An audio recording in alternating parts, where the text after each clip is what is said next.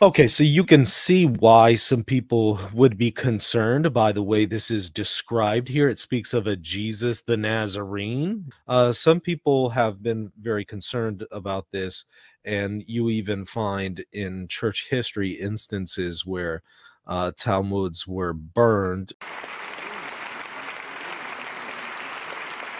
But we have to ask the question, is this actually the Jesus the Nazarene that we hold to in Christianity, or is this a different Jesus the Nazarene?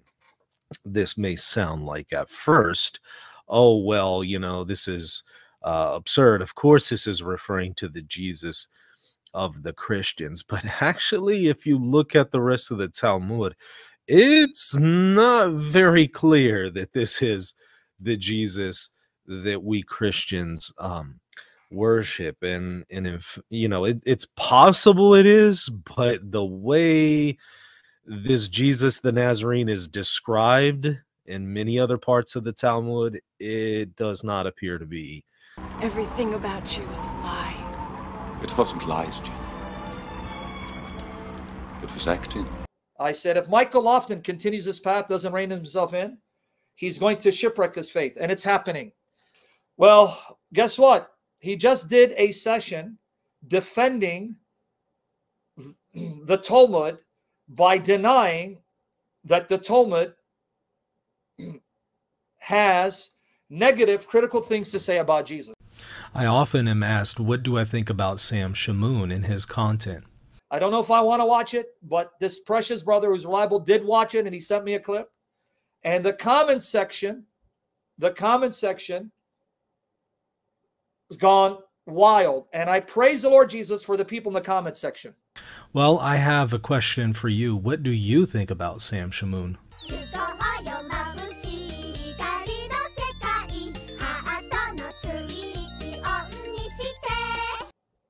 Why? You'll find diehard Catholics who love the Lord, love the church, calling him out, rebuking him. So I praise God for them, that they love the Lord more than they love celebrity figures. Let me show you some videos from Sam. He just did a session, Jesus in the Talmud, where he claims that the Jesus of Nazareth mentioned in the Talmud is not the Jesus of Christianity, the Jesus of New Testament history. It's some other Jesus. He's now seeking to defend against the assertion that the Talmud says blasphemous things about the Lord and his Blessed Mother, even though he'll admit that in the Catholic Church, you'll even have authorities, popes, who admit that these statements in the Talmud are about Jesus, which led to the ire of the Catholic Church. I'll give you the link. I'm going to read some of the comments. Here it is. I don't know what's happening to this guy. 2 days ago, wasn't yesterday, my fault, Jesus in the Talmud. And please be aware, some of these clips do contain profanity and also discussion of subject matter that is not appropriate for children. He's getting himself in deep waters and he's going to drown, because I'm going to show you this man, Peter Schaeffer, right, who wrote Two Gods in Heaven and Jesus in the Talmud. Why in the world would you do a session trying to deny that the Jesus in the Talmud is Jesus Christ, trying to excuse the Talmud's slander and blasphemy of our Lord and his Blessed Mother, when even bona fide, reputable scholars admit, Peter Schaeffer, I'm going to give you his credentials, that yes, that is supposed to be Jesus of the Christian faith, whom the Talmud mocks and ridicules and slanders, as well as his Blessed Mother. Fits of rage, selfish ambition, dissensions, factions, and envy. Yeah, I know that, Hebrew Catholic. We know that, see? Here you have a former rabbi who's now a devout Catholic who loves the Lord Jesus Christ. Someone commented it. I'm going to read some of the comments.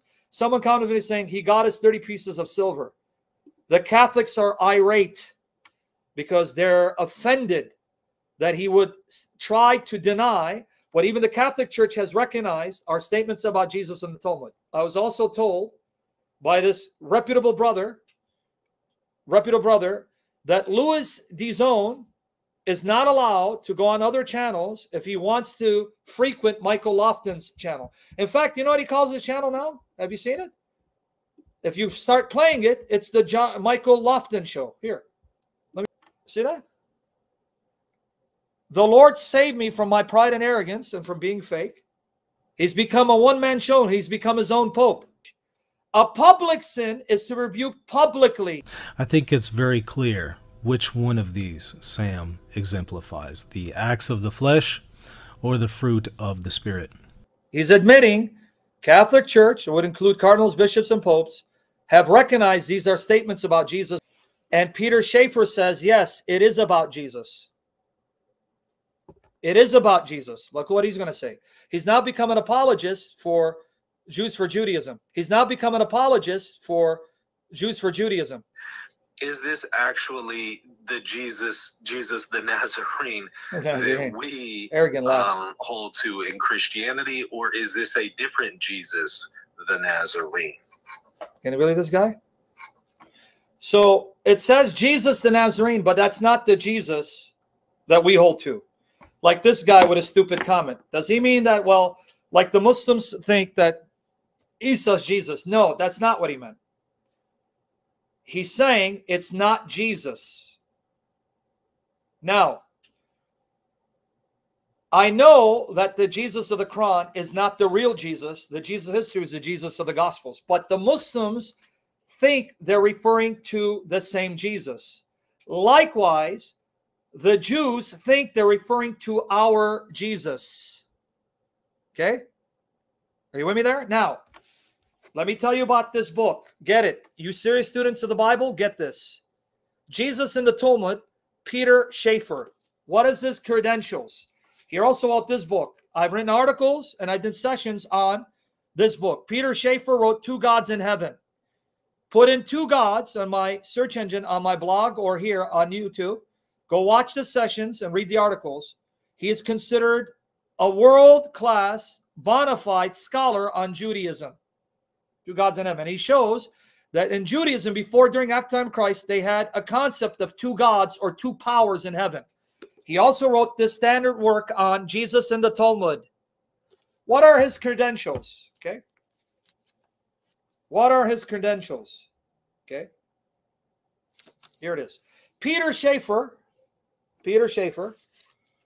is the Ronald O. Perchman Professor of Jewish Studies and Professor of Religion Emeritus at Princeton University.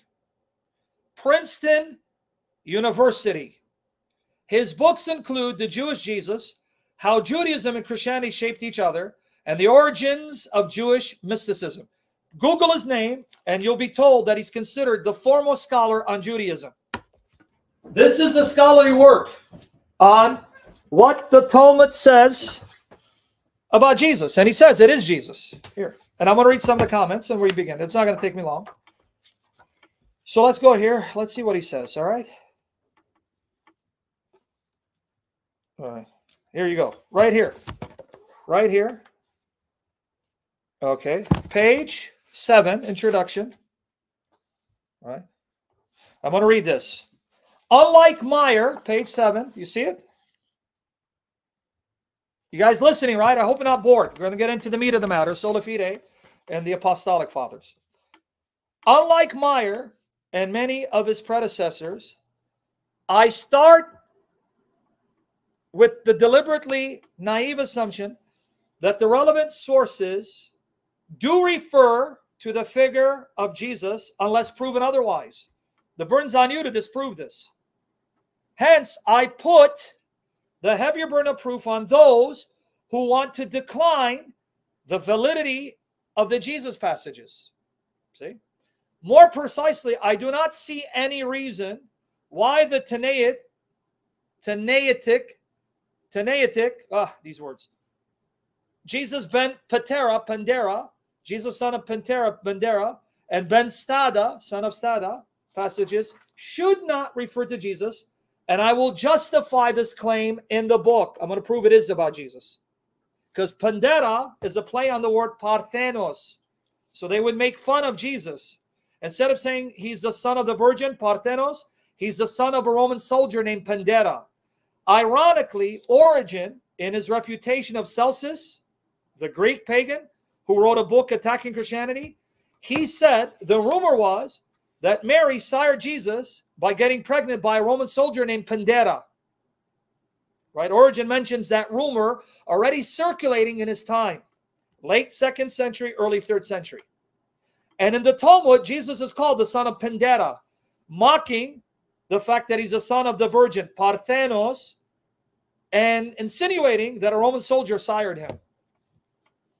Right? So he will justify that it's Jesus. All right, now look what he says here, page 9. Page 9. Okay, look what it says. He's giving a summation of what the Talmud says about Jesus. They ridicule Jesus' birth from a virgin, as maintained by the Gospels Matthew and Luke, and they contest fervently the claim that Jesus is Messiah and the Son of God, but most remarkably, they counter the New Testament Passion story with its message of the Jews' guilt and shame as Christ killers. Instead, they reverse it completely. Yes, they maintain we accept responsibility. The Talmud says, yeah, we killed Jesus. They admit we killed Jesus. We accept responsibility for it, but there is no reason to feel ashamed. The Talmud says we're not ashamed of it. Why? Because we rightfully executed a blasphemer and idolater. Jesus deserved death, and he got what he deserved. So you can see it right there. Page 9, right? Let it stay there for a minute and read it. But Michael Lofton, who thinks he's a scholar, who's shipwrecking his faith, thinks he knows better. Not only that he overcomes the sins of the flesh, but also... Guy's a joke, folks. Stay away from him.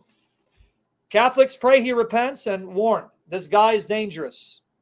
He's become too big for his britches, and he thinks he's God's gift to the church. Here's what Sailor Sabul says. The fact that they describe Jesus incorrectly to downplay his importance doesn't mean that isn't our Jesus. Exactly. They could just be misrepresenting Jesus. Okay, now look what this man says. Nick Simmons, 1305. Well, I actually heard from Jews that worship of Jesus consider idolatry to them. So yes, in their view, Jesus may very well have been an idolater. It wouldn't surprise me if some details were smudged on purpose to conceal what they mean. I would prefer to trust Pope Gregory IX on the subject. I'd rather go with the Pope Gregory, what he said, instead of you. Now, this one was really in the heart. Look what this guy said. Dude got his 30 pieces of silver. Edward Zachary one day ago. Dude got his 30 pieces of silver. Okay? Okay, now watch here. Now look at this brilliant comment. Brilliant. And then we'll review a few more. We're going to begin. Look at this. Circus 19 hours ago. The Quran has conflicting details about Jesus, but no one assumes it's talking about a different Jesus. You see how he buried him? Brilliant observation. So, Michael, are you not going to say that Muslims are not talking about the Jesus you believe in because the details about that Jesus differ?